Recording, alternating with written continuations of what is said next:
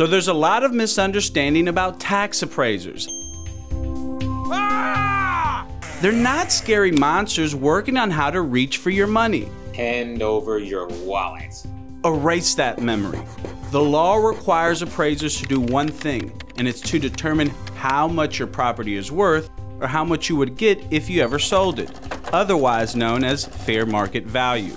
They use a formula based on properties like yours and near you to find a value. Appraisers use three approaches to value property: cost, market, and income.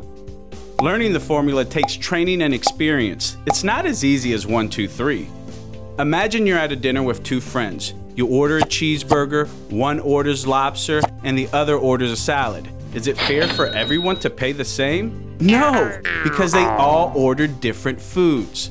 Just like these meals, some people have property that is worth more than others, and it's the appraiser's job to determine how much each property is worth.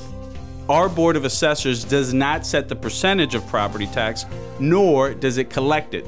However, they do affect value, and they achieve that with incredible accuracy. And how do we know that?